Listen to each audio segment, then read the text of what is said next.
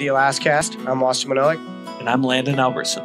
Just a couple average bros trying to be above average, trying to fill that freezer and make a little less wall space. But in the end, it's all about the adventure. Spring cleaning. It's time. It's breakup time, bud. It is. It's beautiful. We're on the edge of it, at least. Yeah, it's just kind of starting. Like my driveway, you can actually see the driveway, and the wind berm is kind of getting mushy. So at the bottom, this dirt road is going to be a little pig pen for a little while, but that'll be fine. I guess, what is breakup? So breakup in Alaska, and we talk tough about Alaska, and I say talk tough because I've been to a lot of different states during deer seasons, late seasons, and the humid cold is different from the dry cold. And in Alaska, we just have dark. It's just darkness cold. It stays darker. The dark cold. It's the darker. It just stays darker for longer here. But breakup happens in the spring. We don't really have too much of a spring. All of a sudden it goes from winter to summer like a light, you know. That being said, this year we've actually had a real winter, a lot of snow, the standard darkness, not as windy, but just we had a winter. This winter was cold. Like January was cold. Yeah. Because it was in the low negatives for weeks. Negative 20, negative 30. We had a real winter, is what most Alaskans and stuff have said. So you're Alaskan, but as Ben says, you're not a true Alaskan until you spent more time in Alaska than you have in any other state. And there's real Alaskans. You know who they are. They stay here year round. They know about the winters. Then there's the winter birds who leave for 6 months. And then there's fake Alaskans, which kind of get under my skin because they say they're Alaskan. They get Alaska benefits, residency, being able to hunt and fish, and they don't live here year round. And I don't agree with that. Yeah. But I know a guy, and I know many people who write proposals, and I believe things are going to change. Oh, really? They're going to address such issues. Such issues are going to be, because if you live in a state, you should be living in that state longer than you live anywhere else to obtain the benefits. Even if you aren't receiving resident benefits anywhere else, but you're hiding from the dark and cold, which you got it figured out, sure. You got your money. Some people have more than enough money to do that. Some people don't and wish they did. We're in a position now where, we could probably leave, but our lifestyle would be much different. But I don't want that. Yeah. I don't like that. There's too many good things up here. Especially during the winter. And I'd be going away from all the kid care and in-laws. which could be a benefit or negative. I don't know, however you want to look at it. He'd probably a little bit tougher on me, for sure. But spring breakup happens from around March to beginning of May. And then May is basically spring. And spring is just a melted, all the trails, all the roads, everything's just kind of mushy. It's bad. But you get experience the spring from your bear stand. And I know if you're a weekend warrior like me, you'll go in and it looks similar to what it does right now. It's snow, no leaves or anything on the trees, just barren. And then you go the next week and you're like, it's green. What happened? Yeah, it's green up. So that's spring bear, man. That's the first thing you look for. South-facing slopes and green. The bears go. They're looking for that green. They're looking to blow out that fecal plug. And they're looking for their first food. And if you got a badass brown bear or badass grizzly, they're looking for sows denning with easy cubs to eat. Black bears, real easy prey of any size if you're a grizz. And some brown bears hibernate. Some brown bears quasi-hibernate. They're in and out because they're near a food source if they're really big and smart. So it's just spring is really interesting. All of a sudden, it's there. And to get to the spring bear, this isn't a spring bear podcast, but we're kind of tickling at it. To get to really good spring bear spots, there's like this sweet spot. To get to the spot, depending on your transportation, because you're going to have on some of the trails, the rivers, etc., like it's breaking up, and to get there is pretty tough. And then you get there, and it's just a mud pit.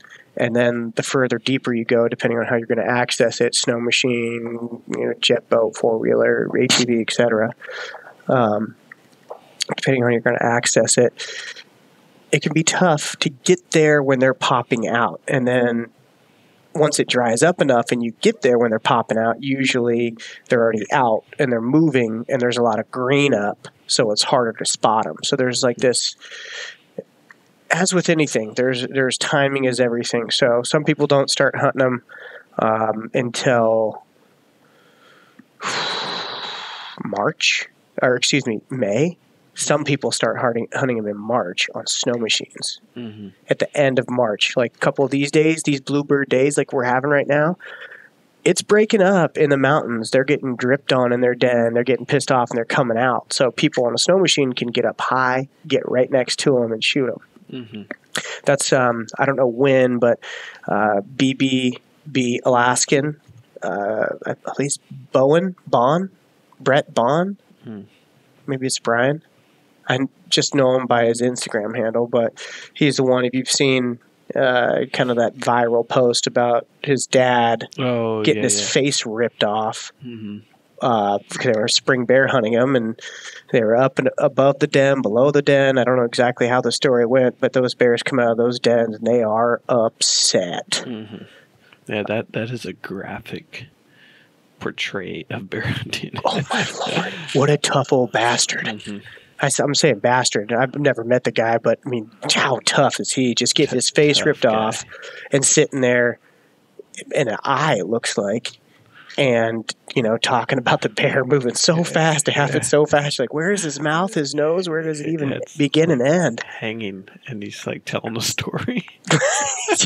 His son's video, and it's just like, please get this guy medical attention. So those dudes, Alaskan, right?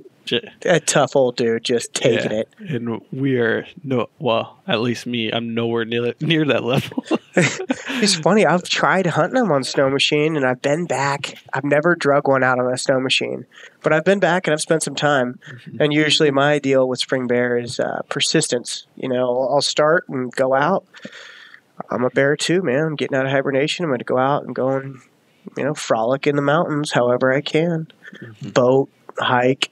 And then usually I've got the backup plan, the bear bait, when that finally comes in, when the bears start coming. Okay, yeah, I got the fallback. But I've got some spring hiking spots that I've gone. And then I went to a spot this last couple years ago. And I went to a spot that I've gone for a long time, since college. And I went in there.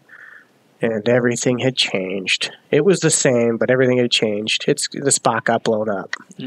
So you saw a lot of people, and I was camping in a spot, and it was kind of a funny story. If the guy's listening, yeah. You deserve getting your steaks eaten, dude. It's kind of funny. He was in this spot. I'm trying to take my wife out with persistence. We're going out weekend after weekend, trying to go be weekend warriors. I'm like, all right, well, we've got just enough time to get there. We'll drive all through the night. We'll get there. We'll drive on the wheeler all through the day. We'll get there, get an evening hunt in, sleep, get a morning hunt in, and then we got to get back, and then I'll drive through the night and get you to work. We get back in there and get to my spot, set up, and we're sitting there. I'm like, yeah, I think we're the first ones here. This is sweet. And I'm like, oh, yep, there's a bear. There's a sow with a cinnamon cub. We're sitting there with our two dogs. Actually, we were watching Vince and Sammy's dogs, too. Just sitting there at camp? At camp. Looking up on a south-facing slope. And like, yep, there they are. Sweet. I'm like, all right, it's just a matter of time. And then we only saw sows with cubs up there, which meant the boars had moved lower or they were still up higher, depending, because the sows and the boars usually aren't on the same level. Because the boars are going to push the sows higher or they're going to push them lower, depending on what they're up to. If they got too much testosterone, if they're hungry, they're going to do whatever they want. But the sows are going to steer clear because their cubs are a snack, regardless of species of bear. So my wife and I are sitting there, and it's getting dark, right? We've already set up our camp. We've got a fire going. All of a sudden, we see a couple more four-wheelers going, like, oh, okay, cool. They're coming up. And I had already done a reconnoiter. I reconnoitered the rim, old gold rush term there. I was reconnoitering the rim. So I checked around where we were at. I checked. I'm like, okay, there's no camps. Cool. I had went, a mile in each direction. We actually came from one way. I'm like, all right, cool. Nobody's here. So we go back, set up camp. We're sitting there for a few hours. We're watching bears. And here comes some four-wheelers. And they come by. They give us the wave. I'm like, okay, cool, man. We camped here. We're in a good spot. We're gonna have to move on. They're definitely spring bear hunting. And we're sitting there. And about an hour later, I've got some brews going. I've got some brewskis. I'm hanging out. I'm like, there's no way we can get to the bears tonight and actually put on a stalk and kill one. It's, it's dark, essentially. And dark, it's not really dark. Like, it's spring, so you can see longer. But we were just kind of like, we'll bookmark any bears if we see them. All of a sudden, as it's quieting down, like, okay, this is prime time. We're going to locate one. We'll go up tomorrow and get them. We're drinking beers at a fire, just enjoying it, loving life. We don't even know if we're going to shoot a bear. We don't care. We're just enjoying each other's company. And all of a sudden, boom! Absolutely teeth-jarring boom. Like, it is right next to us. I'm like, oh, shit, get down. Jordan and I hunker. Like, oh, man, beers get knocked over. So, like, oh, my God, what the hell just happened? Like, I'm sitting there. I'm like, are you all right? She's like, yeah, I'm fine. You all right? I'm like, yeah, where are the dogs? And here comes Crixus running around the corner, and he's like, tail tucked between his legs. And I was like, oh, man, we must have parked right next to somebody's bear bait. Those guys probably came in, and they probably got a bear bait right there. I'm like, oh, man, that sucks. I had no clue, right? Didn't see any signs, didn't see anything, and we're basically glamping. We're camping. We got all of our stuff out, big camp, big tent, everything set up. We're just glassing, hanging out, enjoying life on our, spring out of a hibernation trip. And so Crixus comes up, running at me. I'm like, oh, what's going on, buddy? All the other dogs are in camp. And I hear a four-wheeler start up, and I'm like, yep, they shot a bear, and we were right next to their bear bait. I'm like, that sucks, but I wonder why they bear bait so close to the trail. That's weird. And all of a sudden, here comes a four-wheeler. I'm like, ooh, man, they're like 100 yards away from us. I'm like, man, I didn't know we were going to be that close to their bear bait. I'm thinking, like, yeah, we screwed up. And the guy comes into our camp, blazing glory with a shotgun brandished, on his, and he's got a gun in one hand, and he reaches down, and he grabs something. I'm like, oh, no, what the hell is going to happen, right? Like, this dude's upset, and he is beating his handlebars with something, and he is screaming at me, you're a fucking dog. He came into our fucking camp, and he came in and ate our steaks, and I was like, I'm like, oh my God, I'm sorry, man. I didn't know you guys had a bear bait so close. You guys got a bear bait? No, we don't have no fucking bear bait. We're out here hunting bears, screaming. And I'm beating his handlebars, like, real aggressively. And I'm sitting here, I'm like, is this going to be a shootout? What is it? This dude's coming in. He's got a shotgun in one hand, beating his handlebars with a stake. He said, all my years I've been coming here, I've never effing seen that, blah, blah, blah, blah, blah, blah, blah. I'm like, oh, well, so you guys don't have a bear bait over there? No, we don't have a bear bait. And you guys just came in and set up camp. Yeah. It's like, so you guys saw us camping here, and you set up camp 100 yards from us? And you're hunting these bears right here? Yeah, what do you think we're doing? I'm like, so you didn't give us enough space. You can't, we've got literally 20 miles in each direction, man, and you wanted to camp right here. You could have gone 5 miles down. That's not the effing point, blah, blah. I'm like, oh, man, this is, I'm like, you know what, man? Go ahead and go back to your camp. Like, you decided to camp right here. Thanks. Have a nice day.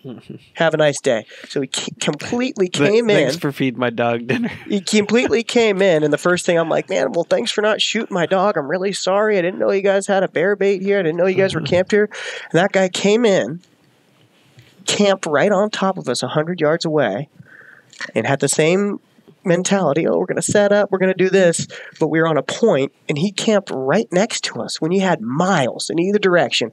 And he could have gone up after the same bear that we were at, but he decided to camp right there when he saw a husband and wife or a couple with 4 dogs and a fire in a big camp. And he's going to camp 100 yards away when we have all of God's creation in front of us. Ouch. Like, oh, okay. I'm like, all right. So we leashed up the dogs because where we're hunting, you got to hike a few miles to get up the mountain, and then you're really hunting, but you can glass from where you're at. And so we're not using dogs to hunt or anything. We're just out there hanging out. Might as well just be glamping, which really all it was because we never even went on a stalk. And this guy camps right next to us. So I'm like, well, that's your fault, dude. You just fed a dog, ribeye steaks or whatever, you jerk. Like, it's your fault. No boundaries. No boundaries, man. So just think about that. There's the ethics of this person's camp right here. There's miles. I watched him come for 3 miles. He could have camped anywhere on this ridge.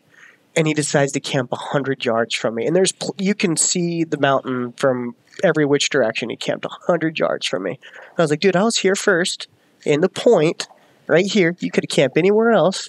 You're going to out hunt us anyway. It's you and another dude. You got a man, a wife, and 4 dogs. Come on. Really? So at any rate, that was, we ended up killing a bear. Not that trip. We went a couple more times, and she ended up killing a bear on our bear bait. Nice. But that was our start to our spring a couple years ago. That was pre-kiddo. It was pre-keeper. Is that the one where she shoots a grizzly from the tree stand? Mm-hmm. Her first grizz, man. That was that year. Okay. Which you could find on Mission Alaska YouTube. Mm-hmm. If you want to check that hunt out. Yeah, that was a good one, man. That was so that was glamping, right?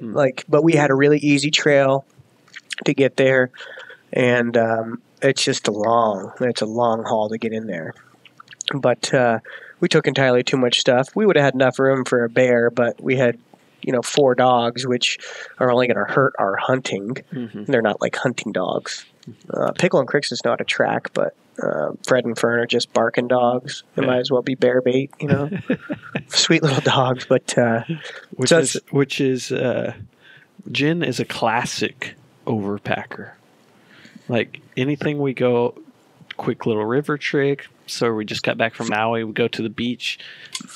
I have a backpack. The kids have a backpack. We all have our hands full of all this stuff. Snacks, treats. Snacks, ice chest, volleyball, football, extra clothes, towels, all things that make sense, but you could go back to the car if you're going to change, but we're just got all this stuff just walking down the beach, Blatant tourists. Blatant. Like, we have too much stuff, which can it's a good pivot to what we got surrounding us here. Yeah, we got gear bombs. This is a time when we're clearing up garages. I just did a video on Instagram that showed truly how redneck I am. I got the shed out back that I don't show anybody. There's skulls on the outside, and it looks like, this is legit. Nice. And then you go in, and it's just a wood shed with stuff just stacked to the ceilings. My Sea Arc seats over my boat. The boat seats are in there. Got a push lawnmower. The baby car seats are in there. Just stacked to the ceiling with jerry cans of gas, salmon smoker, dip nets, tools. Just all the playthings that you might need later on in the season. Yeah, right. And then they just sit out there in that shed. And Alaska's the winter here with the wind and it just gets dry rotted immediately. So anything that you have, even out in the shed, that's why I've got these 4-wheelers inside. I keep them inside. I start them up during the winter, even though I don't really use them. It's just because everything just gets hammered by the weather.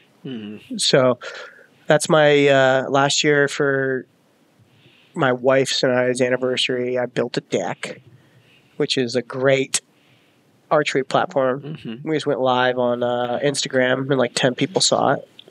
10. Wow. It is a big deal. It's a huge deal.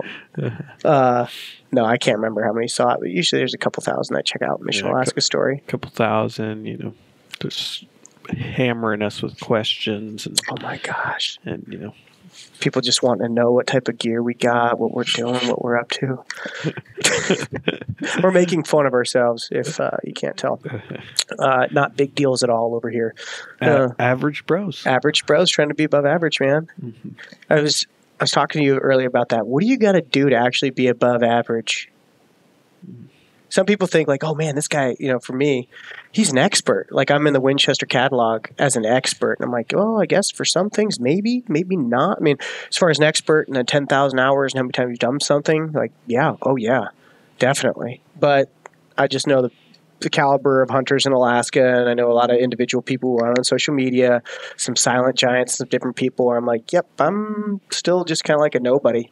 Yeah, I can go out there and I'm pretty mentally tough. So I can withstand, endure, and have enough time to go out there and be successful. But I just know how many people in Alaska are just badasses. So I still feel like, and I feel forever, I will always have that mentality, like a chip on the shoulder of just being just average, just competing, Mm-hmm. Well, I think that is okay if you feel like that all the time, because then you're always striving to be better. You don't get stuck in a rut of I'm number one. Oh my gosh, not even close, because I know some number ones out there, like the less than 1%. And basically, the less than 1%, the guys who are doing the guided hunts, and even some of those that are guides are not part of the 1%. Mm-hmm. They're just competing. They're competing with the average shows. As far as Alaska goes, land control, guide concessions, and individual controlled land, like native corporation, native land, you can shut people out. And it takes a lot of money to do so. And yeah, you might be able to be a resident that sneaks in and goes and gets in there because there's nobody really policing it. But there is native corporation police. There is the state troopers. There's all sorts of people who are in there at these different locations depending. But guides can control certain areas. And I know there's certain people that have certain things sewed up so that you can't go and be there. You can't even exist. You couldn't even get a flight in there if you tried, unless you've got a Super Cub and you're a pilot and you can go in there and go do that. So I do know some pilots, and even knowing that, there is pilots and there's hunts that I've been on where I'm like, oh yeah, we're not going to see anybody. We flew in here and yep, here comes somebody else with a Super Cub, another badass from the valley, just zipping in and landing on a short strip that's not a strip at all, and here they are. It's like, well, sorry guys, we're here. We're going to hunt. There's nothing you can say. So that's what I mean. Average, you could have an average Super Cub pilot that gets out there and sees more people than the dude with the prize thighs that goes in and hikes somewhere. So that's all that's relative. All that's relative to the hunt, your style, your technique, and there's so many ways to access Alaska and so many different hunts that you can go on. It's not the back 30. It's like, all right, where are we going? Which game management unit? What's the goal? Did we draw a tag? And I could go on, but basically we're sitting in a gear bomb right now, and we're talking about what do you have in your pack, what do you always keep in your pack, and which individual hunts are we talking about to go on. So it's kind of like it's supposed to be a gear episode where I'm Austin Manelic. I'm Landon Albertson. And so we're teaming up to do the Alaskast, Mission Alaska Prayer and Adventure. There might be some restructuring going on in the near future. Mm-hmm. But right now we're sticking to our guns, and we're getting content out amid the COVID crisis pandemic. Mm-hmm. Which is kind of what we're doing right now. We're still a podcast, but we're still following the rules. Mm-hmm. 6 feet. But it's kind of shutting the country down. And one thing that you got to think about is with the hunting and fishing regulations, if this continues, what's it going to be like for the next year? Well, I know that there's a lot of guides who are feeling the pressure because people from Europe that drew tags and people from across the country can't come and hunt. So lower 48, I don't know what the travel ban's doing, but we're supposed to be quarantined for 2 weeks, not leaving. Which got extended further now. So another 2 weeks. And we were supposed to do this meeting via Zoom, but I'm like, I'm not that interested. Let's be bad boys. Let's link up and shoot some arrows outside and hang out in the garage. Come inside. Don't breathe on me. No. I won't breathe on you. Wash your hands. Yeah.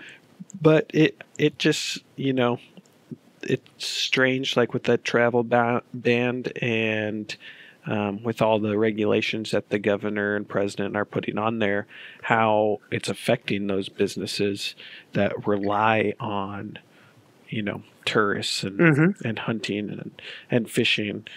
I mean, the state of Alaska, there's towns that only survive because of tourist activity in the summer or spring and summer and fall for hunting. That's when you make all your money, spring, summer, fall, if you're in some of those industries. And like, I've got some friends who are doing construction right now, and they're like, yeah, this is pretty tough because I'm contractually building a few houses right now, but a few others were on the pipeline and their work is not guaranteed right now. So that just went away.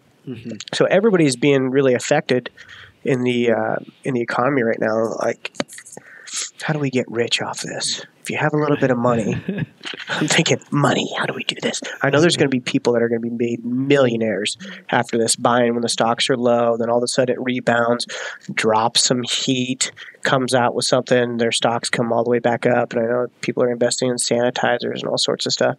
And quite honestly, the hunting industry is, in my opinion, chatting with some people, is doing well because people are like, oh, is this the end of the world?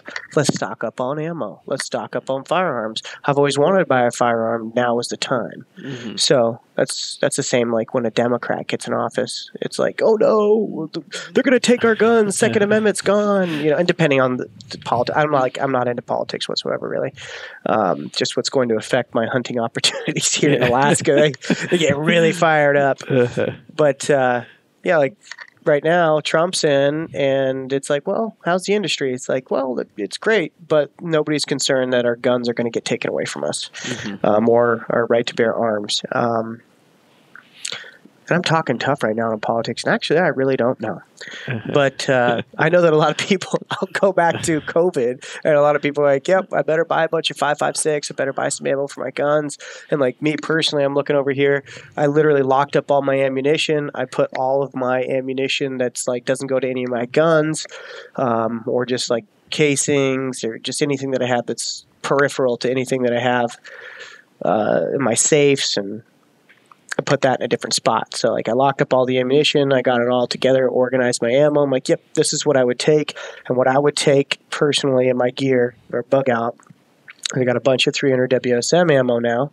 So I've got a box of that. I've got that and my 300 WSM. That's what I would grab. Take that, and then 2 canisters of 5.56. And my 5.56, I'd load the handguns in the backpack and take those. But once you run out of ammo, it's just dead weight essentially. So could use it as a tomahawk at that point.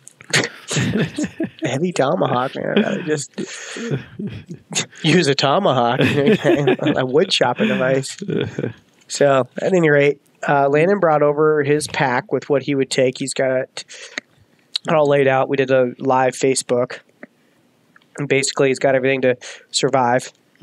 So kind of what I would grab if I were going on a hunt, but which also would be a good opportunity to grab things for survival.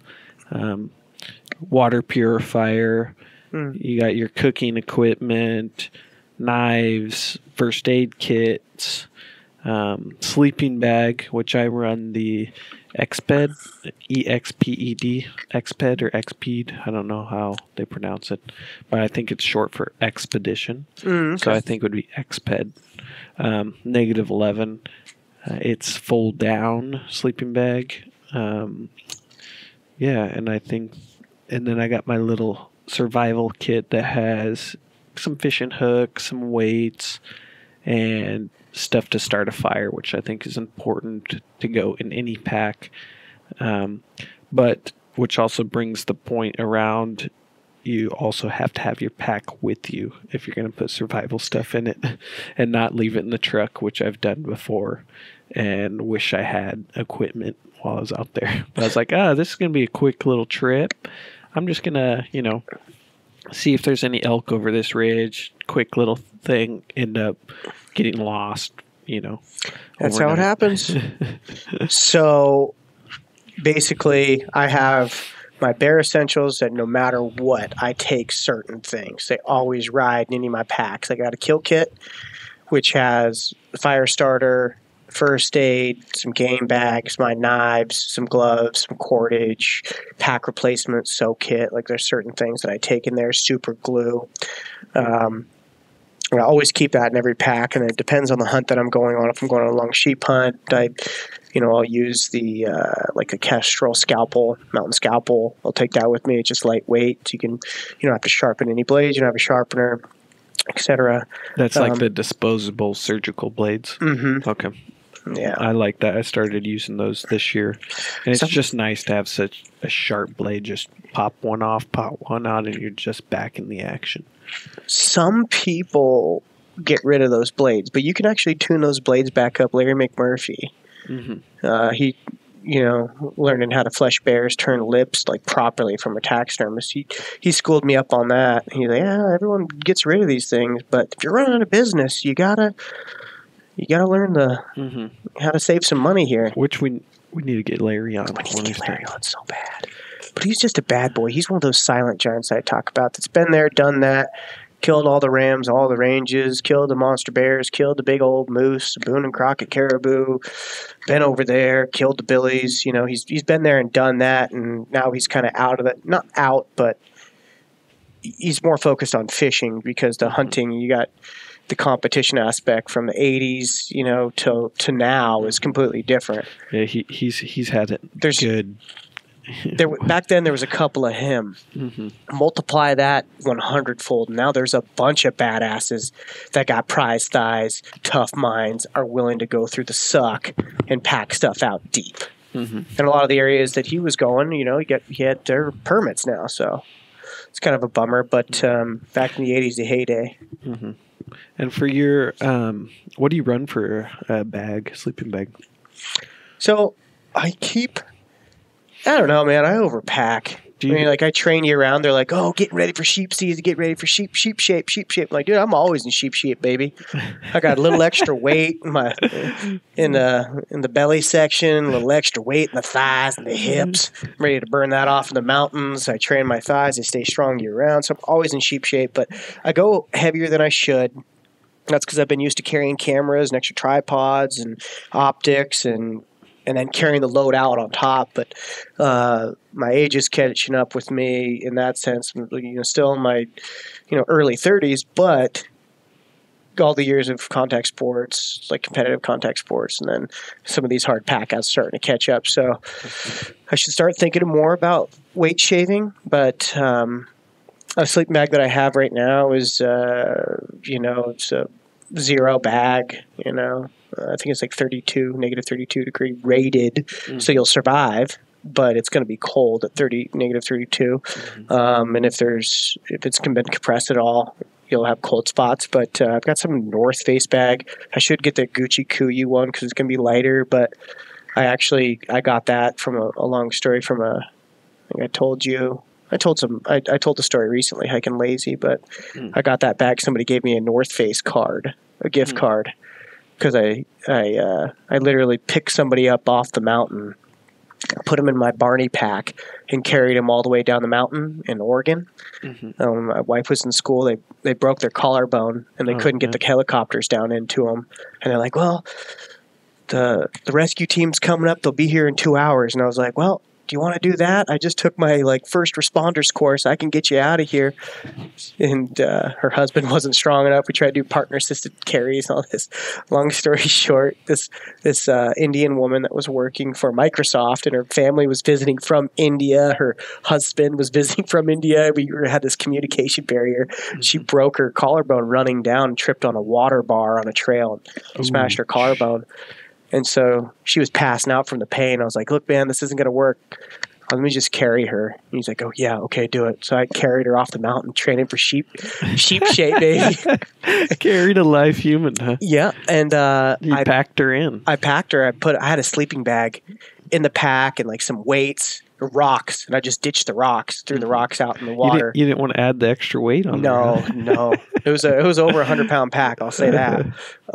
And so... yeah, she had the sleeping bag up over my head. I made a sling out of my wife's North Face jacket at the time and my dog leashes, right? Mm-hmm. And she propped one shoulder up and over, not the hurt side. Hurt side was dangling and immobilized, and she just held on to the top of my head, wrapped around this sleeping bag, and just strong-armed my head on the way out. And I hiked her all the way out and met them. The ambulance was down there. Her family was there. And like, oh my gosh, I'm so thankful, so thankful. And I was like, well, here's my number. Just I'll catch the jacket down the road, And the next morning, I got their numbers, and they were like, yeah, she's fine. And I was like, oh, I'm so glad, everything okay. No text back, no nothing, and like. Okay, and I finally get back to the apartment, Jordan's apartment, and there's the dog leashes, the North Face jacket, and a gift card to North Face. Mm. And it was like a $300 gift card, something ridiculous. I went in there, I'm like, I don't even, thank you, sweet. Went in there, I'm like, I need a new sleeping bag. So I got that sleeping bag, and I've had that sleeping bag for the last 10 years. Take it everywhere with me. Nice. On any hunt. On every hunt, basically. So it's too much. It weighs too much, but I'd rather be overgunned than undergunned, Mm-hmm. So yeah, I'm not even sure what it is. This X-Bed that I got is super light. Super light. And Kuyu's got great bags. X-Bed, I mean, North Face, they've got another warranty, so you can get great deals on good bags. And some people I know, like Chris, Sheep Shape, Tobias, Row Hard Guide Service, he was using quilts, one of those down quilt. Mm-hmm. I've got a down quilt stuffed in for a keeper over here when I go on my jogs. Yeah. Yeah, those things are nice. Jen has one of those also. Mm-hmm. So I was thinking about trying that out, but I don't know. I've also gone on other hunts with other buddies on goat hunts, late season goat hunts in September, and I'm like, I'm going to hike up. I'm not even hunting. I'm just going to hang out and film you guys. Like I'll tell you if it's a billy or not, and we'll hike up. And my buddy killed his first goat, which was really cool. And they're like, you didn't bring a sleeping bag? I'm like, nope, or a sleeping pad. And they slept in my gear. I put on the Kuyu Downs, like the Ultra. It was a chilly night, but they were nice enough to, like, I was the meat in the sandwich, know? Gotcha. So I just laid there. Sandwich. That was fine. Slept a couple hours, woke up, did some push-ups. You just laid on the ground, in your regular down clothes. Yeah, that's it. Like, let me try this out. No sleeping bag or anything. Like, I'll be fine. It's going to be, I don't know, like maybe break freezing, but let's see what I got. Let me see. I can stand up and do squats and whatnot, just side wash. Mm-hmm. But it was kind of like all my hunts are done. I already killed my goat. I'm like just hanging out with some buddies. So I'm like, man, let's try something out. So I changed socks before I went to sleep. let's try something else. Let's not pack anything and see if I survive. Yeah, right. Well, I'm like, I got my rain gear on. I got a pack cover. I'll be fine. We didn't hike up a camp because it was supposed to be bluebird, but you never know with that. Like, I don't know. It was wild. Did you guys bring a tent? No. We just grabbed some spruce limbs. Elements, huh? Yeah, just laid there. Sidewalk. We brought a little tarp.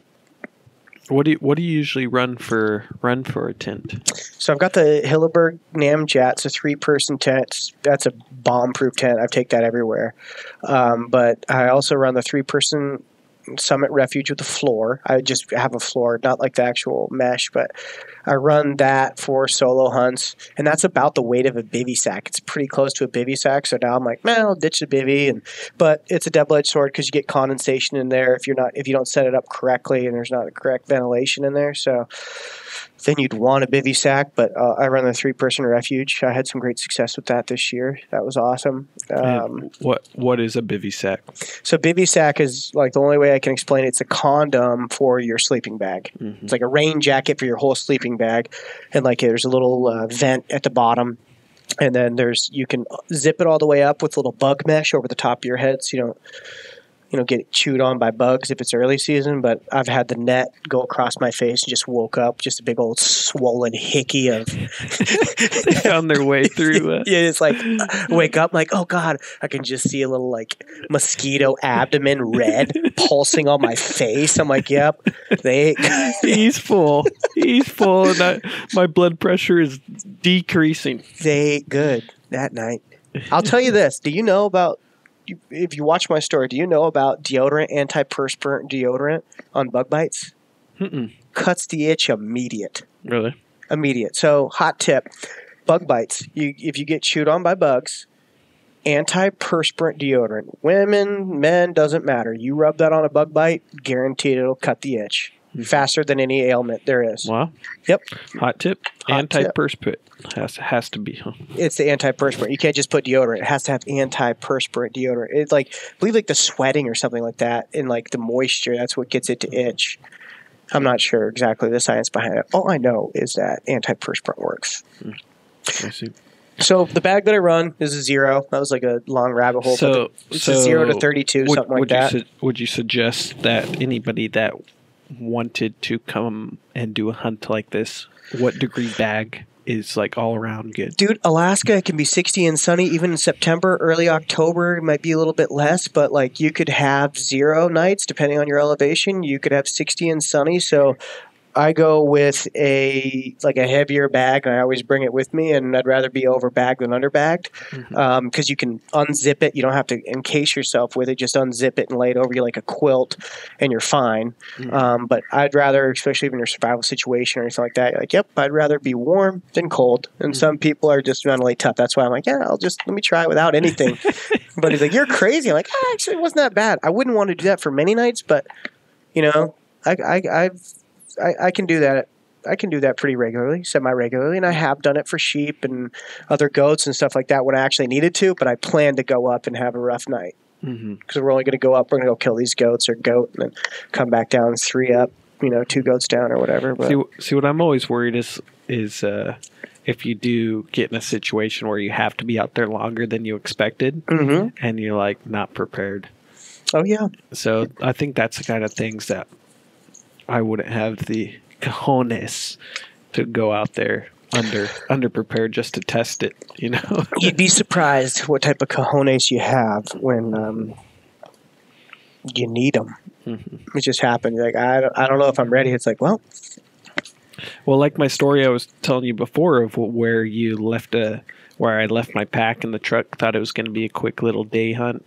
Yeah. And chasing some elk through some fog, didn't know how to get back to the truck, went down the wrong canyon, truck wasn't at the bottom, got dark, and me and my buddy were like, we're staying out here tonight with nothing, and had a cuddle underneath a spruce. That's at the stage where you look at each other, you lift up, well, I guess we've got sunglasses on right now, but you say big spoon or little spoon. Well, this guy, this is Reed, who went on my caribou hunt, who you seen, who's 6'2", pushing 300 pounds. Oh, he's not a little spoon. He's like a soup serving ladle. Yeah, so get on over. So I was ladled, but I was the little spoon the whole night. He rolls over and gets real small, and you're like, I guess I'll kick a leg up. And I had like this Carhartt jacket, and we laid it over both of us and just cuddled away. I mean, when you're in a survival situation, I mean, there ain't no shame in the game. I mean, and there's no like, oh, it's homo or anything like that. No, nothing. None of that matters. It does not matter. You might have to, if somebody's dying, You have to get naked and crawl into a sleeping bag, strip them down, sleeping bag, and you are skin to skin. You have to. It will save lives. And some people are like, "Oh yeah." I think that was the last thing on our mind. Well, if it came to that, but when you tell the story, you're like, "Come on, what's going on in there?" Think about this: a lot of the individuals, when you tell that to someone who may, basically, if you have the wherewithal to say, "Yeah, no, I don't want to get, not going to get naked with you," you're all right. You're going to be fine. But a lot of the times when you're talking to somebody and they're hypothermic, they're not there, dude. They are checked out mentally, and you're like, "No, I am telling you what is happening." And they're like, "Yep, they just don't. They will stand there." Like I've been in some situations where we had to get warm. It was like, "Yep, this is." We've got to do this. Mm-hmm. Well, it's different if your buddy's asking you to, strip down and get warm, and it's like 70 degrees out. You look hypothermic. Get on over here. Like, what are you talking about? Man, get out of here. We're just out here fishing, man. Like, come on, man. It's like it's bluebird out. What do you mean? This is glacier. This is glaciated. Get on over here. You don't understand. You're hypothermic. Maui style. You got to stay warm. What? So like my wife, she's been really cold before, but that works out really good. Like, one of those situations. Like, all right, well, we need to stay warm. When you got you a cute little lady, you're like, yeah, I gotta warm you up. No, I've been hypothermic before, where somebody's like, "Hey, man, you need to get over here. This ain't good." Like, why? Was this your time where you didn't bring a sleeping bag out? No. It was actually on a show. I don't even know if they aired it. I didn't watch it, but a show that I did years ago, and we were hiking through just actually what is that called? The Tordrillos and Strandline Lake. We were hiking up and over glaciers, and it was just like raining and snow. We were post-holing and sweaty, and we got down like, I don't even know what the hell we're gonna do. We couldn't get a fire going or nothing. So it was like, yeah, unzip, get the hands like on each other's chest, and we're like kind of holding each other like, this ain't working. This is not working. He's like, I don't know what we're going to do. He's like, the only thing we can do is start running. I'm like, yeah, you're right. I was just listening at that stage because I wasn't here. I wasn't checked in mentally. I'm like, yeah, okay. I remember and what was it?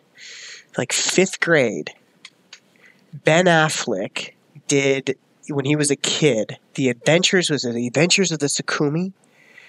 It was a video that we watched about like oceanography, and Ben Affleck was a kid, and they did this. It was really cool video. They were on a boat and they were out doing ocean exploring. I can't remember the name. If you're listening to this, please give us the name.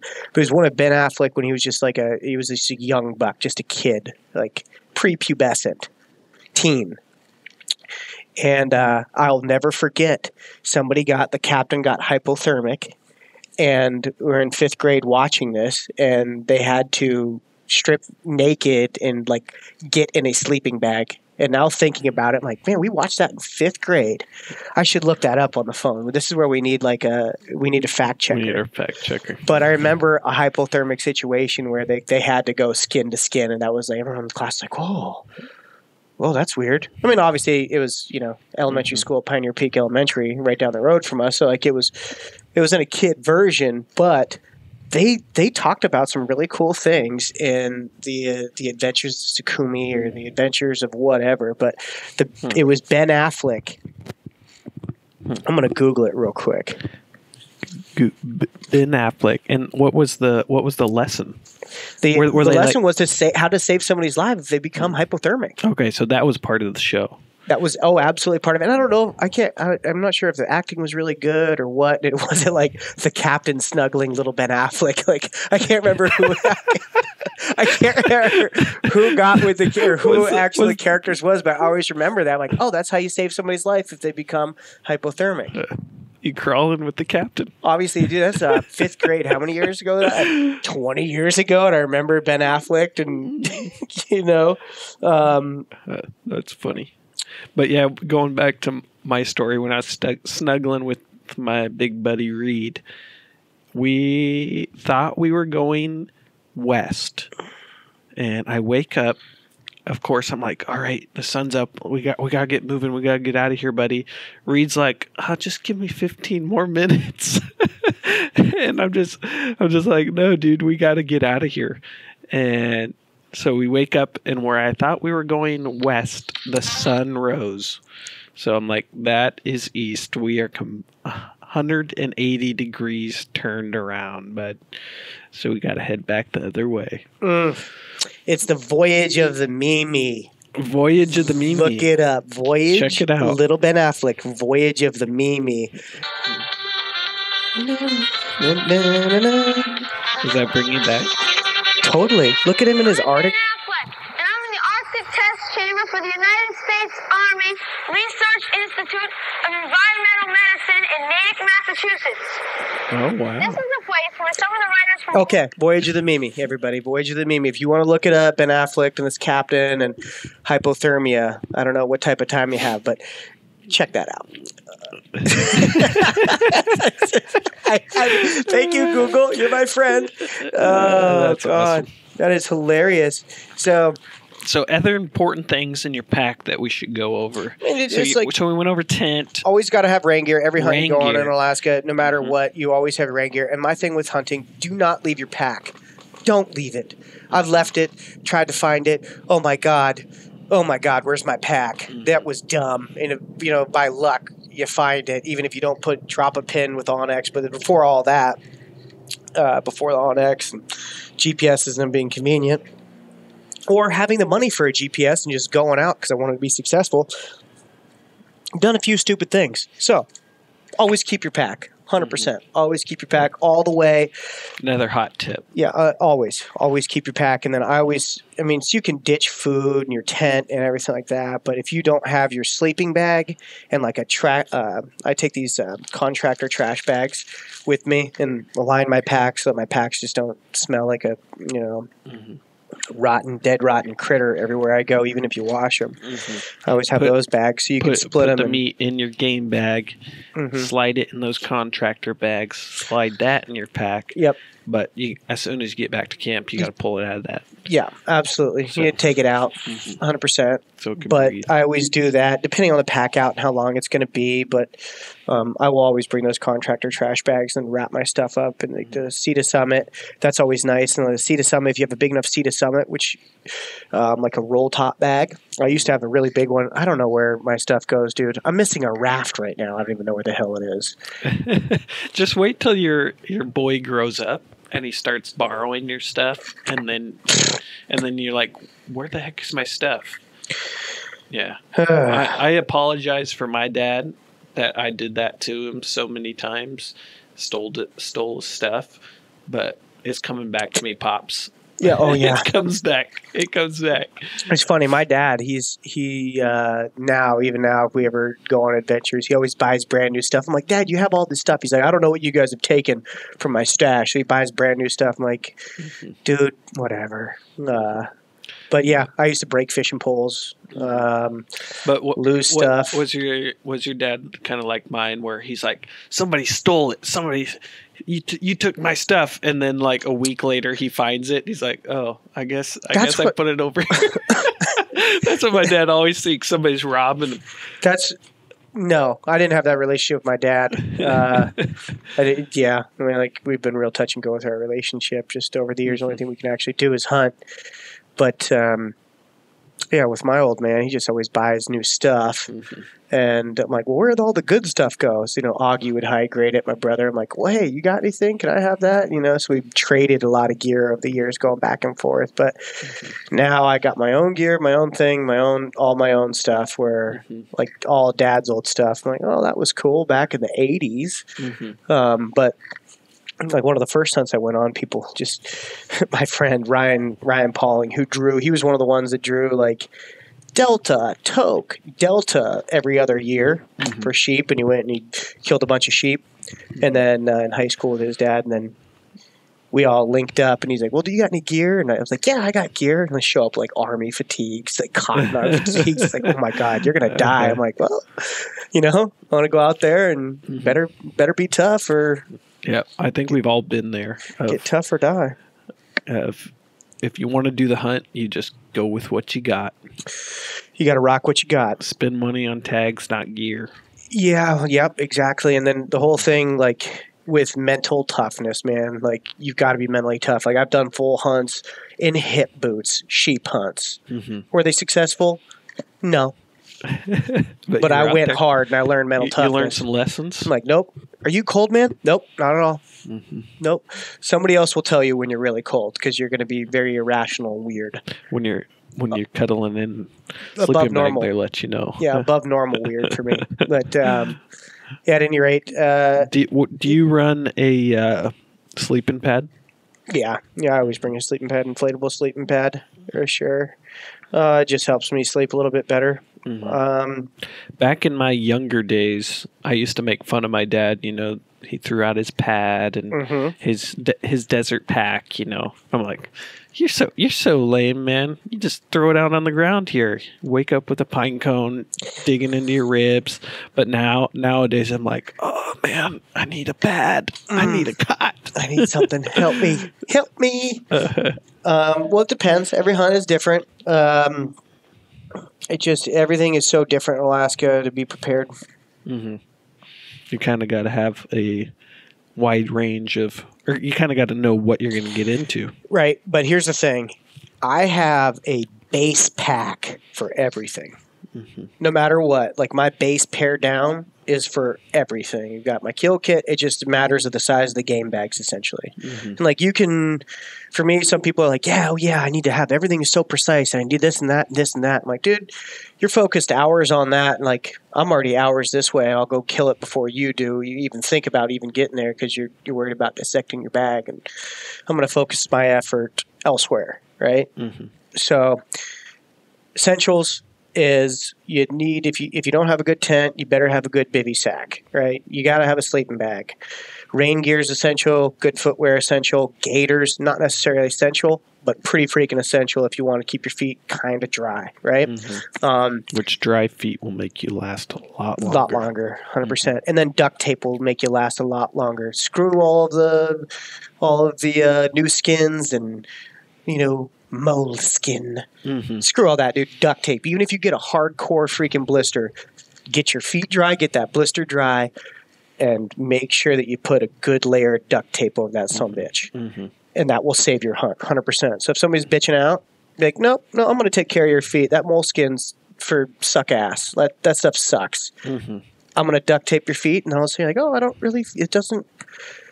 it's fine. Mm-hmm. So duct tape will save your feet. So that's like something that's a must. I wrap that around my whippet. And now there's this whippet. Like, dude, I take this whippet. It's a climbing, hiking self-arrest claw, right? Mm-hmm. So it's like a trekking pole, and I just carry it on. Some people go double whippets, but you take the tip of this thing off, wield double one of those. You can put that through your calf. Mm-hmm. Austin's kind of shown me what a whippet is. It kind of looks like a trekking pole, and on the top of it's got a mini scythe looking, like a pickaxe. It's like a climbing axe, but it's mini, right? And it's got a little shelf, and it's got a rubber ram down further so you can grab it if you're falling. But like two of them, that might be too much. Mm-hmm. What you mean? Two of the heads, or two? Do you run two sticks, just one head like that? One whippet. Mm-hmm. And the other one's just a regular trekking pole. And the key behind that is don't use those when you're stalking an animal. Only use those, if you're in country of animals. Put them on your back because that metal clanging will screw them up. I say that, and I've used them before in life and death. You're like, yep, I'd rather have this out and scare the animal than slip and fall in goat country. Mm-hmm. But in sheep country, goat country, I always have that. And then when I'm moose hunting, I hunt completely different than moose. It just depends on the country and where I'm at. But I have the same kill kit, essentially. Mm-hmm. And like the gloves, it just kind of changes what I actually have in my pack. Mm-hmm. So rain gear is essential, sleeping bag essential, bivy sack. Tent may not be essential if you have a bivy sack, depending on how much time you're going to spend out. When I'm moose hunting, I 100% take two 10x12 tarps. You need two 10x12 tarps, 100%. Tarps keep the meat clean. Awesome. And you can set a tarp up and stay underneath that. Start a fire if you get out too far away from camp or whatever. You don't know where you're at.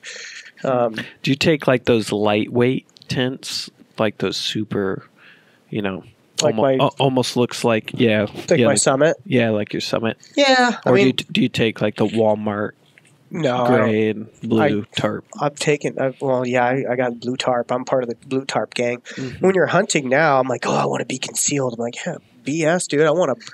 Hey, whoever makes tarps, can you guys make a badass, like, mean blaze orange tarp? Because I want somebody who's flying over and I'm on a moose. I don't want them landing and waking up and thinking they're going to shoot the moose the next day. You know, It's like, yeah, I want everybody to know here that I'm here. So like, I do have some tarps that are camo, but I'm like, I'd rather just use a blue tarp or the brightest damn tarp that I can find. So bringing a couple of those. I'll have tarps in my pack, kill kit in the pack.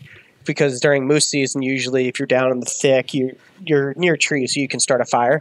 Basically, if you have a piece of paracord or a couple pieces of paracord, you can set up a little pop tent. Which is a good idea to put in your little survival kit, some 550 or parachute cord. And I have that in my kill kit. So I'll bring a tarp. Generally speaking, with goat and sheep hunt, I don't bring a tarp. I'll bring my tent, and my tent is the tarp type of thing. But when I'm moose hunting down low, that's a completely different ball game, but I bring a tarp for that. And then for sheep hunting, I'll have a tent, and I can leave the tent behind if I'm going up a drainage, but usually I just try to keep everything with me so a bear doesn't cut the hunt short by destroying extra goodies. And then what I always carry with me, whether I leave it in the truck or not, I plan overage. Overage for a few days. Then, depending on the weather and what's happening, I go after weather windows. Like the best time to go is when it's going to be nice. First, you can't see sheep, can't see goat when it's gnarly. So I'd rather wait, and I've got time. Time is my friend. That's the biggest factor of success. But I'll bring extra food, and then I'll have a tote in my truck where I bring a pack raft, depending on the river conditions, creek conditions, etc. And that's like a game time decision where I'll either leave it or bring it. Sometimes I kick myself for bringing it. Sometimes, I'm like, oh man, that was really badass that I brought that. That made the hunt and that it saved hunt. So I always bring a pack raft. There's always a pack raft in the truck, regardless, even if I got to do shuttles or if I got to walk down. But I've been using pack rafts, since at least 2008. And now pack rafts, even got an alpaca pack raft. Alpaca pack rafts are the one to get. There's other ones out there. I do not recommend the NRS one unless they've changed their game recently, but they won't go over beaver dams and some like the hard gravel bottoms and the glaciated drainage. So like alpaca pack rafts are badass. And if you bring a roll of tie-back tape with you, like I've never had the issue, knock on wood, but I've seen people get their rafts shredded by bears, and they use that. They got it really dry, put a tarp over it, dried it out, used tie-back tape over the top, and they were still in the game. They could still float out. But the alpaca pack rafts have like some technology where you can unzip the tubes, and I believe the technology was created. If this is a correction, let me know. But I believe the technology was created for being able to pack raft the Grand Canyon because you have to have a multi-tube raft. So you can unzip and put different tubes inside the pack raft. So you can unzip that tube, put your meat in your gear at the edge of the water inside those tubes, zip it back up, pump it up, and then your raft is just sitting low. And it's tracking better. And it's pretty sweet. So I haven't used pack rafts before, but it seems like a game changer. Could be. If I didn't have the money, if I was like, oh, I'm going to save up for a boat, or I want a 4-wheeler, or I want, I'm saving up for a dirt bike or a meat, just anything that's going to help you get that much further or out that much quicker, 100% hands down, pack raft. Pack raft was the first thing that I bought. Still to this day, I have multiple pack rafts, and they are my friend. And I've big leagued the shit out of people deep in the backcountry, where all of a sudden they're like, "Oh my god, you guys got one?" Yep. Like, well, it's going to take you a couple weeks to get out. Like, nope, pack raft, boom, I'm out in a couple hours. Instead of game changer. Pack rafts are badass. I have big league guides in the backcountry. I won't mention the situation, but I big leagued a guide, and it felt really good. Guess I'm making my investment. you better get a pack raft. But the key is to get the right pack raft. You obviously, like, one person is fine for like a llama, like a Denali. I think it's called a llama, Denali llama pack raft, alpaca pack raft. And that one's fine and you can get out, but any amount of load is tough. You're going to want to get an unrigged Explorer, or you're going to want to get the new BHA series. I think that's what they're called. But you have like a forager. I would suggest, if I was to get a raft, I would get the Mule, the unrigged Explorer, which I have the Mule and the unrigged Explorer. I would do the unrigged Explorer first, which is my original pack raft. Still don't have any holes, nothing in it. It's badass. I've gone over beaver dams, glaciers, dragged that damn thing a mile on a gravel road, etc. Unrigged Explorer, the Mule. But if you've got two people and you're going for sheep, or you got one person and you're looking for caribou or something bigger, I would go with the forager. But I would go with those 300%. Okay. Because I think that one of the things we're going to have to do for my buffalo hunt is possibly pack rafts. Didn't Ranella pack raft? He did. That? You did. He did. Yeah. You did. And you can And do he almost that. drowned. But I don't know. Ranella doesn't lift weights, it doesn't seem like. I don't know. It doesn't look like he lifts weights. He might do yoga or something like that. I don't know. I think Butelis might. He might lift weights. He looks a bit thick. Mm-hmm. The eagle. The eagle, the laughing eagle. Yeah. So yeah, what, I'm not sure, but I know that during that hunt that they did pack raft the buffalo out, and you'll get wet. And he had a full like scuba suit on, and Dry suit's key dry too. suit. Yeah. You can get away with chest waders, but you don't want to go in with those. Those might suck you down, but usually if you go in with chest waders, it compresses around and it doesn't go down and in. If you got a life jacket, you definitely have to bring a life jacket, or secure something that is going to keep. Like I took out the seat before and used the seat, inflated the seat, but attached it to like my bino harness to keep my head up out of water if I was to go in. At least I had something. But real quick sidebar: Putelis or Ranella? For what? Everything. I don't know. Putelis all day. You're saying Patelis? Oh yeah, dude. Putelis is the brains and the brawn. Uh-huh. And I think that he'd win in weightlifting, animal packing, and probably street fighting. Mm-hmm. Oh, just like overall skill. Overall man meat. Manimal. I'd say Putelis. Hands down, Putelis. That was one thing that I had in the notes. Mm-hmm. I think you're 100% right. If you were to set him up skill set to skill set, but the one thing that Steve has is he has the way with the words. He has the host. He's got the verbal jiu-jitsu. He's the face. Yep. He's got verbal judo like no other, for sure. Mm-hmm. I wonder if the Latvian Eagle has more concussions. I don't know. Why would he have more concussions? I don't know if he played contact sports or anything like that. I'm not sure if Ranella did either, really. I don't think any of them are into sports at all. Yeah. That's where I got a really, like the was it CTE? The concussion. Yeah. I got something to fall back on. Mm-hmm. If you got something to blame. Yeah, I got something to blame. Man, you're always for a loss of words. Yeah. All them concussions. All them As you forget it. As you forget what the word is. Yeah. The hits to the dome piece, man. What do you use? Okay, back to our gear bomb here.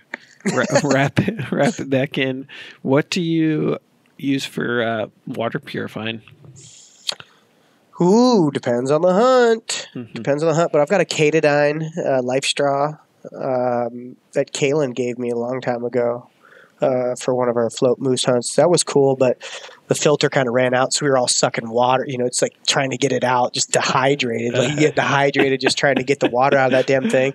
But I've got a Katadyn pump system that works really good, which I don't know. That's actually one of those things that disappeared. My short but excellent memory. It was on a sheep hunt with me, but I don't know where the hell that thing went. That thing's gone. But a lot of times when I get up above and I know that there's no beavers in the drainage that I'm in for sheep and goat hunts, like, I'm just going to drink right off the side of the mountain. But yeah. I also have the gut of a coyote. Oh, yeah. Just you could rinse it in your... I could probably drink from a beaver pond to be fine. Yeah. You want to risk that? Probably not. Yeah, It's funny. I went on a hunt. Beaver fever. One of these hunts where I biked in and pack rafted out, and we got some water. We boiled the water. We were drinking water. We were fine. And then we get back, and Bridger Van Ness. He like, I'm like, hey, how you doing after the hunt? Man, he's like, I'm not doing so good. I think I need to go to the hospital. I'm like, what's up? He's like, I've been on the toilet for like 3 days. I'm like, do you want me to come get you? He's like, no, I think my dad's gonna grab me. And his dad like took him. Like he had some like blood out of mouth, body. He was bad. Oh wow. Yeah, he was really bad. And I don't know what he had eaten, so I'm not sure. Like I never verified, but he was good after a couple weeks. I think he just had like Giardia real bad. So and old Coyote was doing fine. I'm fine today. I woke up like, man, you want to go on another bear hunt? He's like, no, I'm not good. Okay, so higher up in the mountains, you don't even worry about it. I run Life Straw for just as a backup, and then I got one of those squeeze purifying filters. Those Katadyn hand pumps are really nice. Mm-hmm. They do. They take forever, though. The hand pumps take forever. The one actual pump, I don't know what it's called, what model, but that works really good. Yeah, and the thing that I like about those like hand pumps, they fix right up to your Nalgene bottle, so you could just screw it on there. But if you're going to filter a lot of water at once, either boil it is kind of a good option, or that squeeze if you're going to just be like, let's go. What about stove? What do you run for stove? I got a couple. I have a Katadyn stove. I believe it's Katadyn.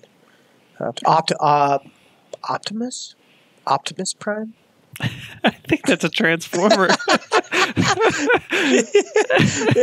Oh man, I should go grab it. I've got a couple extra ones right there. But there is Katadyn. That's like some freeze-dried meals. I believe it's part of like a conglomerate of brands. But I have that, and then I've got a Jetboil that just refuses to die. The igniter goes out, but it's still. I used to use a lighter. I always bring a lighter with me, a couple of them. That's how you can tell if I'm nervous or not for a hunt, is if I bring multiple Bic lighters.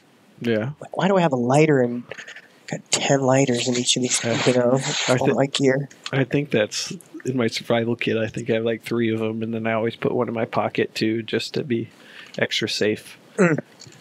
But I got the MSR.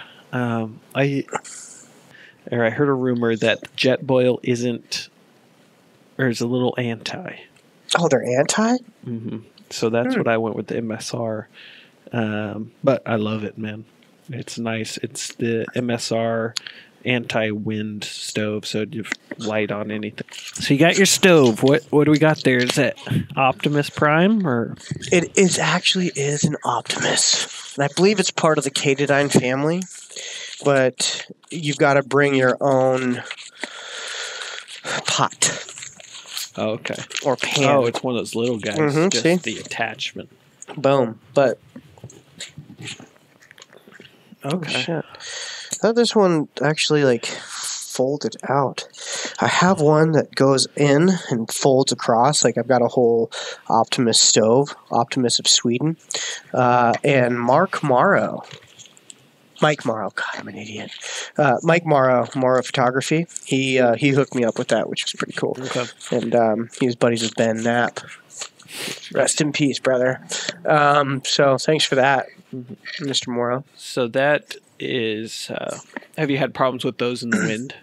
Yeah, that's just kind of one of the things is wind, and it's not as stable, but you can cook in it a lot easier, and I don't know. It just super lightweight. What do you bring for a pot or a cup or then? You know what? I've been hiking in more with real food. Like I'll stop wherever I go before I leave town, depending on the direction, grab like chicken fingers and JoJo's and like a sandwich, boar's head, Cheetos, stuff that I know that I'm going to want to hammer when I'm hungry. Sometimes I get in that flow. I get in the flow state of the hunt, and food doesn't matter. Water. You're talking like short trips.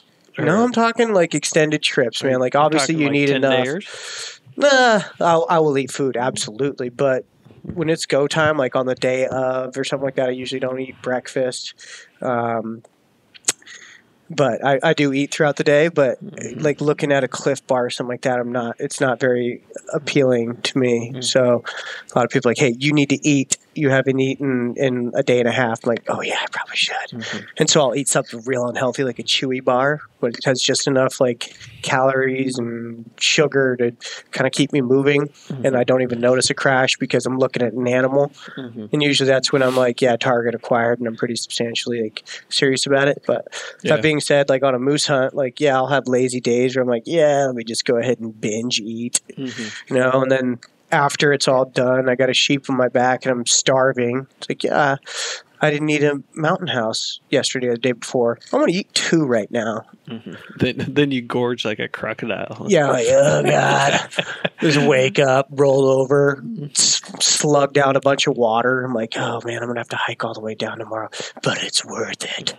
I'm like opposite. I have to, especially on long hunts or if we're hiking all day long, from ridge to ridge. I gotta have those. I gotta have snacks, little Snickers bar, trail mix. That helps keep me going. Yeah, salami and crackers. And, I'll eat along the way, but usually it's if I'm with somebody, or like sometimes I just have to remember myself, like, hey, I should eat something. Like on my Doll sheep hunt, like classic, like what I've been doing lately is I always, like for a good luck thing, I started doing it. I'll buy a whole pizza right before I leave, or 2 pizzas, and I'll eat one. I'm like, I got half a pizza, half a pie. And so I'll bring that with me, fold it up. It'll get all wet and soggy. I'll eat at it. And then, yeah, I probably shouldn't eat pizza after 3 days, just sitting out chilling, Like, I'll do that. Like, I'll hike in food and eat that first. And, like, I'm more apt to eat that than eat another freeze-dried meal. So, but it depends on the hunt. And like, obviously on moose hunts, like that's a hunt where I'll wake up and I'll get pissed if people are like, oh, let's cook a breakfast or let's hang out. I'm like, we're already late. Like I start getting into a frenzy. I'm like, okay, I'm losing control of this hunt. We're going to miss an opportunity in a swamp because we're not there. I'm like, nope, let's go. I can get in the boat now. You're the exact same as me in that situation. Like my dad's just taking his sweet time. We're like, the elk are already halfway up the mountain. Let's go, bud. And he's like, you just need to relax, man. We'll get there. I'm like, we gotta go. Why are you making freaking biscuits and gravy right now? Like, I know some guys are at different places in the hunt, and like it's where you got to be evenly matched. But like that just chaps my ass. And sometimes it's so weird. Hunts are so weird. You can be taking your time, and there goes the whole herd. You're like, God damn it, they're gone. And then all of a sudden, the lone bull walks out, and he had a lazy morning, and he walks right in front of you. And if you would have been up there, you would have missed that, and you wouldn't have even seen him. So I try to take that in more and not try to like ruin the experience. But at the same time, I would rather be hungry about the hunt and go and answer that. Every time that I don't answer, that little voice in my head that says, stay 5 minutes longer, wake up 5 minutes earlier. No, we need to hike over that ridge. When I don't listen to that little voice, I usually don't go home with a critter. And a lot of the times when I get in that flow state where like, I'm listening to the voice, I'm listening, okay, this is what you need to be doing to be successful. Food and water aren't high on that priority list, which is weird, But you can't do that for long. Obviously, you'll have crashes and whatnot, but that's kind of where some of that dad bod really plays into my favor. Yeah. Burn a little of your extra winter weight. Yeah, a little of that extra. And then obviously, your body needs so much, but you can push your body beyond. I've been on hunts before where going on like day 2 of not having water, and my brother and I had an orange. I'm like, "What? You had an orange in your pack? We're gonna eat that." So we ate this orange that saved our ass, and we got down to water, but it was I'll never forget that. That was something else, man. Water, you need it 100%, especially if you're sweating your ass off. You need that water. You can go a long way without food. And like I know some guys are like they don't have very much extra fat on their body. But you can go a long time without food. Your body's just going to eat itself, which is you'll survive. But water is something you need. Water's crucial. At least for me. I can't say that for like everybody. Everybody's different, right? But which it's hard to drink when you're on those cold days.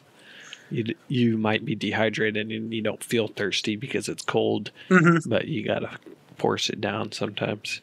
Well, and that's the other thing. Like before I go out, I eat big heavy meals, and like I will try to hammer water. Just get hydrated before I leave. For a big hunt, just like really pound water before you go. That's a great hot tip. Carbo loading before marathon. It really helps, man. Just being mentally right for those hunts, having what I need, and then having an abundance. I'm like a hoarder almost when I go up. I'm like, I don't even need this food, and at the end, kill an animal, and I'm like, oh, I better just ditch these 2 mountain houses. There's just so much weight. Ditching chewy bars and mountain houses, it's like, it's dumb. So I guess we've kind of covered a lot of things that are in our pack. What pack do you run? We went over it during our live Instagram, but I don't think we've talked about it here. So right now I've got the 7800 Icon Pro. Or maybe it's just a Pro now. I'm not exactly sure, but I actually got that on warranty because I used to have the 7200 from KUIU. I run that. I used to run a Barney's, and I still rock Barney's depending. Like I'll bring that thing out. That thing's meant for the apocalypse. One thing that I've heard about those Barney packs, and especially looking at it in comparison right here in the old man garage, that, and I see what people are saying. The Barney pack is wide. And like going through brush and stuff, how do you feel about that? I've heard people like complain about how wide it is, brush just grabbing you in alders. And... when you go through the alder jungle gym, any pack is hell. Barney packs, especially if you have that extension bar that goes over the top, that'll catch up, and that will make you have a really long day. But yeah, Barney packs they're sweet, man. Kevin runs a great outfit. Those packs, he's still doing upgrades to the packs. He's doing some cool stuff. I saw him amongst the COVID craziness. He's got some new things coming out, hip belts and different cinch system, or maybe he's already had that cinch system. But I've seen some stuff that he's doing, so he's making good time of this distancing, and he's actually essential right now. So he's staying open, he's making deliveries, really doing a lot of cool stuff in that realm for people who don't want to leave. He'll deliver it to your door for survival stuff, all the gear that he's got, tents, you name it. So people are prepping, and he's hand delivering prep gear, which is pretty cool. Yeah, sweet. Yeah, those essential businesses are thriving right now. Yep. And that's Barney's just been long known supporter of the guide industry and hardcore hunting in Alaska. They were before the KUIU, before the Sitka. Bob Hodson and my dad go way back, but they make bomber gear, man. It's gear that doesn't need warranty. It is a warranty. That stuff's meant for the end of the world. And I still have old jackets that Bob used to make, and I'll rock those during the wintertime. And I don't know where that gear went, actually. I think Augie's got them. Squirreled away. But just gear that's, been around since the 90s, and it's running on 20, 30 years of use. So...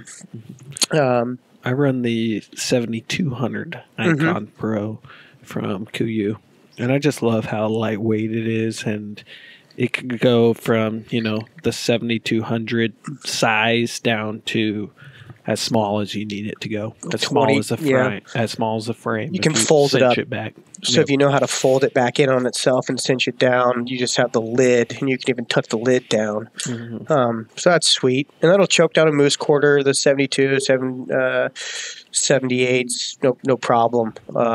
So it'll do everything for you. It'll choke it out. And if you really want, I've never had to enter load sling mode with the 72 or the 7800, but you can load that thing up beyond human capacity for sure. Absolutely.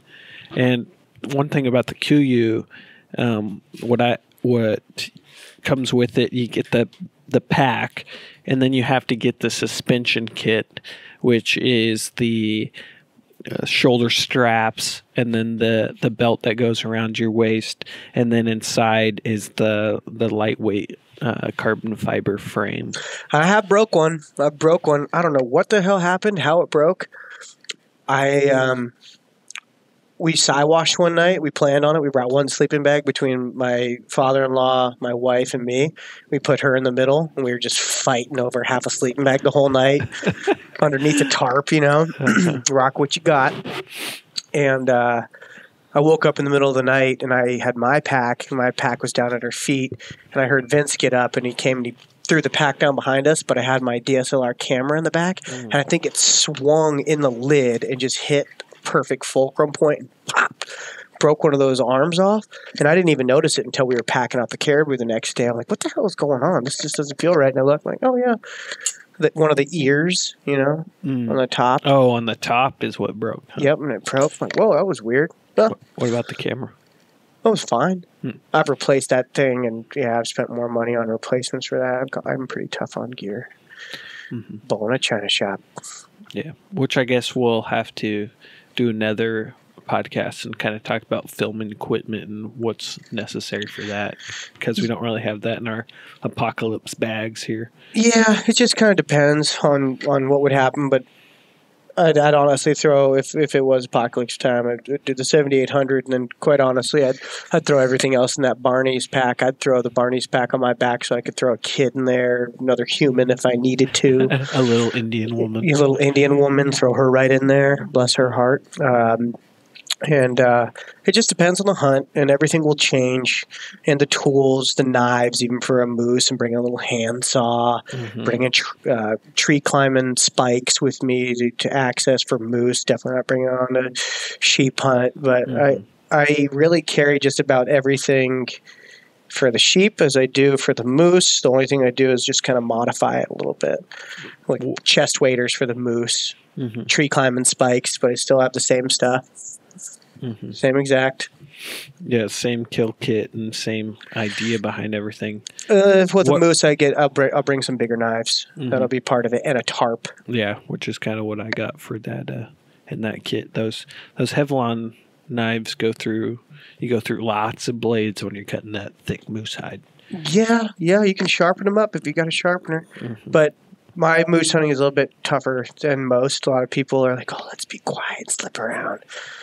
I swamp lord, dude. I climb trees, I break stuff, I push stuff out of the way, and sometimes I quiet it up a little bit, depending on what I'm wearing. If I'm wearing rain jacket, I'm like, let me be a little bit quieter because it's just loud. But then I've got Gore-Tex chest waders on, just like, screw it, let's march in breaking stuff, and they're going to say, what the hell is going on? And we better stick around and just look. So I don't know. It all depends on the hunt. It depends on, glamping. It's a misnomer. Even if you go out, sometimes you bring too much, and then you're like, well, where the hell? I looked at your pack, the 7200. You got your bug out because you're obviously not planning on packing a sheep out. But where are you going to put all the extra stuff? When you got a sheep in there. When you got sheep, that's when you start attaching it to the outside. Yeah, if you watch my solo goat hunt, somebody tried to call me out. Oh, there's not enough to have a goat in that pack. I'm like, dude, look at the crap hanging on the outside of my pack. I didn't go in with a sleeping bag. I put the full bat. All I came in with was literally a sleeping bag and the clothes that I was wearing, and my film equipment. So the sleeping bag was on the outside. Full goat hide was in the pack, meat down low, cape up high. And on that situation, I fleshed that goat on the spot and took extra time to trim up the meat, make sure everything was essential that I was bringing out. So about what is the body size once you get that skin off? I don't know, like dude. A I know black-tailed deer or bigger. No, way bigger than black-tailed deer. Goats are, in my opinion, are bigger than sheep, especially mature belly. Depends on like if you shoot a 3-year-old versus a 6-year-old and above, or a 5-year-old. I don't know. It's depending where you shoot your goat and what they've had to eat and where they're at. Everything is all depending, but yeah, goats are bigger and they weigh more. Okay, for sure, 100%. It's hard to tell with animals that have like that much hide or hair. You're like, how big's the body underneath it? They're big. They're big. But you see some people like, oh yeah, I packed it out. Like, right on, it's a 2-year-old, 3-year-old snow cone Billy. Badass. Like, yeah, right on. Glad you got one. But it's just like shooting a whitetail, small whitetail. You shoot a 150 to 170 pound, first rack whitetail. Versus, a 5-year-old mature whitetail, it's going to be substantially different. You're talking 100 pounds, possibly. Yeah. Depending. And depending on the stage of rut that they're in, you know what I'm saying? Everything is all depending. Sliding scale for every animal.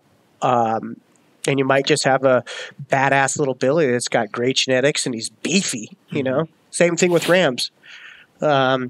And then that being said, you shoot sometimes you'll shoot an old man ram, and that old man ram he's lost all of his fat and his hips are sunken in, and he's lighter than a 7-year-old. So it's all kind of depending. Same with moose. I imagine this goes across the board for just about all animals in all situations. Yeah, absolutely. Leo's moose was substantially smaller than mine that I shot the year before, and I'm glad because it was just me and Leo.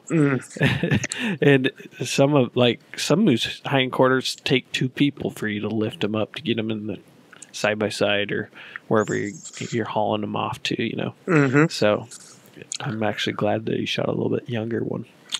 That's and they taste different sometimes. I wouldn't say that one did, but if you shot an old, like your old broken horn solo guy. Yeah, that was tough.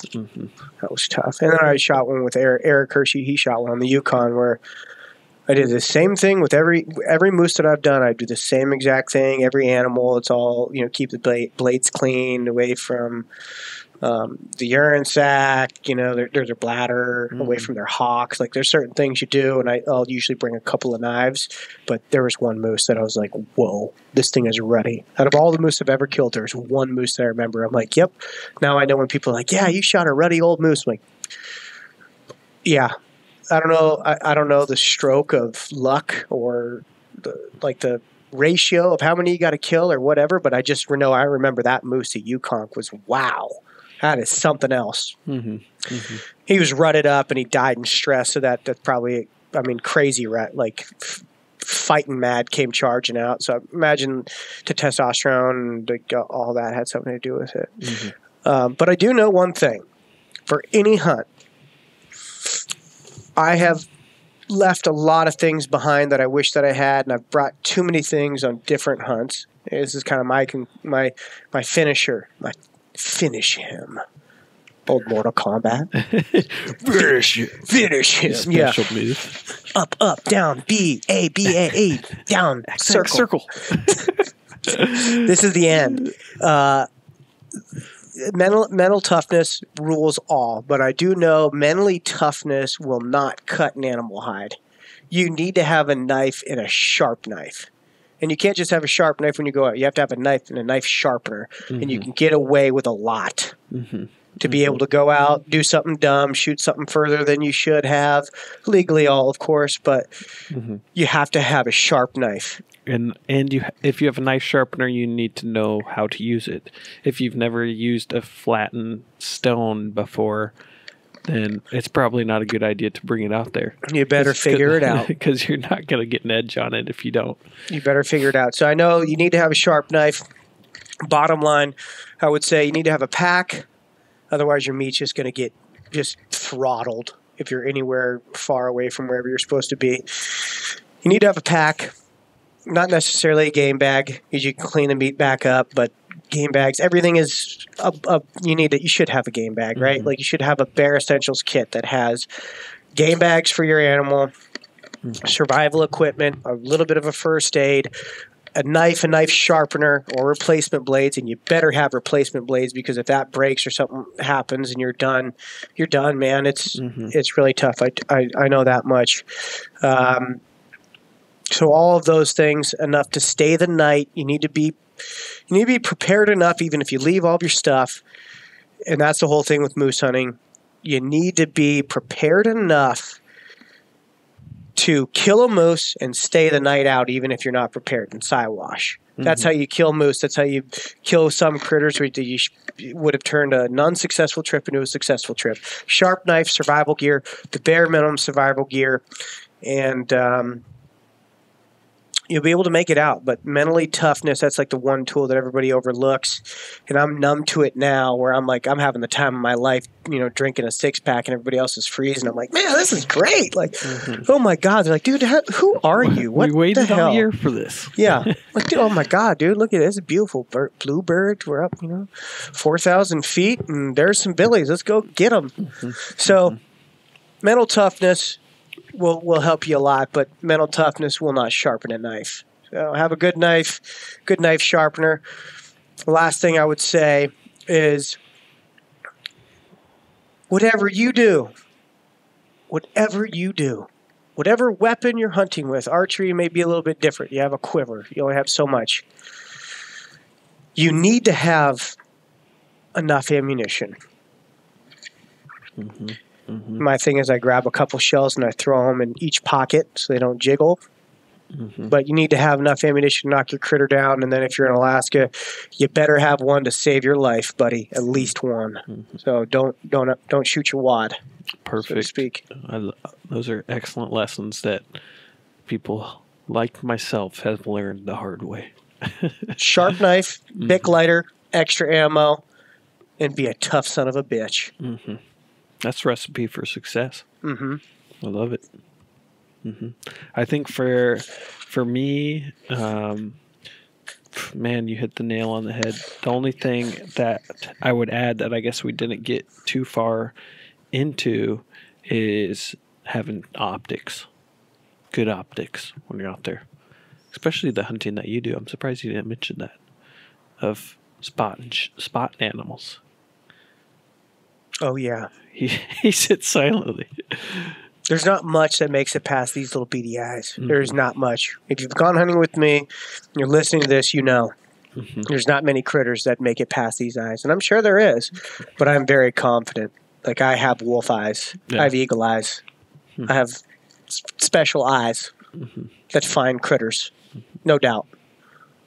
So that's why I don't ever go and I'm like, hey, whoever spots it first. I know it's not going to be a fun hunt for anybody. I will find it first, and it's not fun. Yeah. That's why I hunt a little bit differently and make it special for anybody. I don't want it to be a competition type of thing. Because it's already done, buddy. Before we leave the truck, man, I already know where it's at. Oh, man. You talking tough. Dude, I talk tough. I find animals. I find animals that, like, yeah, if we go, I would be very surprised if somebody spots something before I do. 100%. And I think other lessons that we've kind of went over for my concluder, you got to bring your stuff with you when you go out. You could have the most prepared pack, but if you leave it in the truck, it does nobody good. I will say this about optics. You bring it up.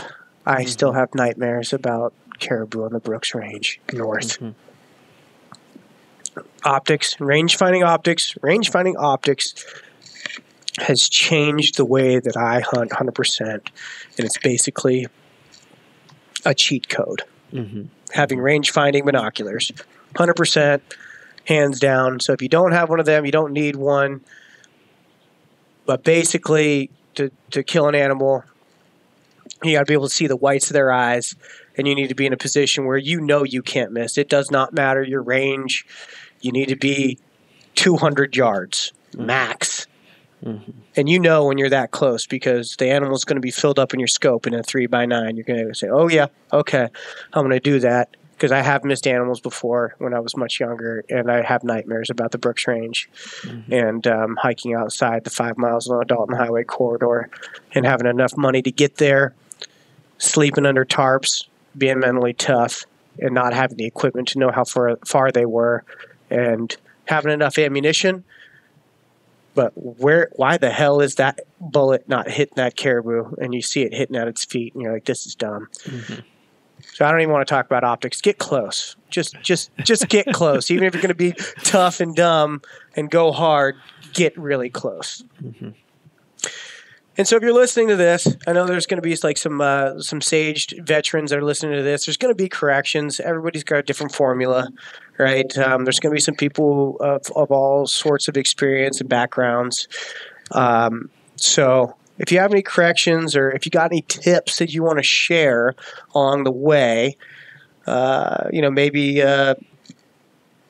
something on fire starting, maybe something on range finding, tips without a range finder, how to judge your animal in the distance. Like if you got something cool, reach out to us. I would love it. I mean, we're talking tough about people. Send us your number one gear recommendation. What do you keep in your pack that you cannot leave behind? Send us what it is. 100%. And I do have one shout out. I got one shout out to my man who reached out in the time of the COVID, and he said, like, hey, are you guys jumping on? His IG handle is Magitich, Majetich. I'm not sure if I said that right. He sounds kind of Ukrainian, like Manelik. Maybe. But that 23andMe told me I was actually Irish, Scottish. Did you still have that Russian blood also? But it's Manelik. So Magitich, hey man, I really appreciate you reaching out and telling us what you want to hear. This podcast was basically from some of his feedback, which was really cool. He's locked up down there in Florida, coming back to AK. He's moving around, trying to get some more content that's going to get him through the COVID. So here's a little podcast. We're erring on the side of caution, but we're still a little bit of bad boys because Landon, I mean, this wasn't necessarily essential, but I feel like this could be essential. We're getting you folks through. Yeah, right. So don't tell on us, otherwise Landon's going to have to eat $1,000 fine. Which Landon, I got about $500, man. Maybe I got a credit card. I'll buy you some Kuyu. So, anyways, if you do have corrections, make sure you reach out to us, Mission Alaska, on Instagram, Facebook, and website. Check out their blogs and stories. And vice versa for Prey on Adventure. If you want to party, hit up Prey on Adventure. Check out our YouTube videos, a lot of the how-tos and whatnot. I mean, we're just a couple average bros trying to be above average. So if you see something that you could pro staff and you got a little hot tip, send it our way. We'll give you a shout out. And if you got anything else you want to add to the Alaskast, hit us up on the alaskast@gmail.com. And if you want to party, once these restaurants open, we drink beer. We'll drink free beer for sure. We like free beer. No, but I hope everybody's fine and making their way through this whole hard times that we have. Look forward to hunting season. Hopefully it doesn't get too much in the way of that, because that could be pretty devastating, like we talked about at the beginning. But if they do continue to have the travel ban through the summer, maybe those rivers will be a little bit less crowded, if you think about it as a positive. So there's that. Well, get out there and grind, peeps. It's springtime, essentially. Bears are going to be popping out, and good luck to everybody who's going out there. Stay safe, and we'll catch you on the flip. Till next time. Thanks for listening.